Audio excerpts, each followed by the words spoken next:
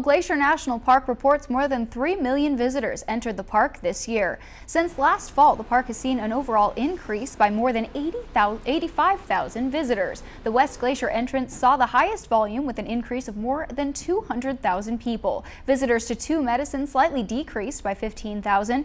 Overnight stay in the park increased by more than 35,000, with overnight backcountry stay increasing by more than 2,000 campers. These overall numbers do not exceed the record high numbers of visitors in 2017.